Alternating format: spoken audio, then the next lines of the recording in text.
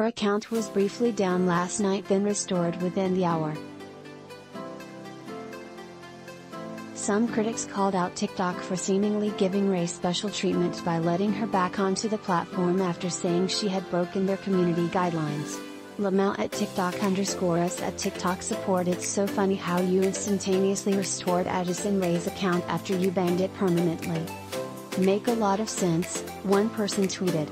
Rae, who has a whopping 85 million followers on the video sharing platform, is the third most followed TikToker behind Charli D'Amelio, 126, 1 million followers, and Khaby Lame, 116, 1 million followers.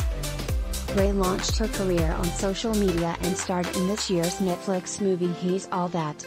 Netflix/courtesy Everett collection. The Louisiana native launched to stardom after her TikTok account quickly went viral in the summer of 2019. She then dropped out of Louisiana State University and joined the collaborative group Hype House, which gained her millions more followers. Since then, Rae has expanded into other career avenues, dropping her debut single, Obsessed, in March. The bestie of Kourtney Kardashian also starred in the Netflix rom-com He's All That, which premiered in August, and has landed partnerships with major brands such as Reebok, L'Oreal, Hollister, and American Eagle. Forbes named Rae the highest-earning TikTok personality in August 2020, saying she brought in an estimated $5 million. Page 6 has reached out to Rae's rep for comment.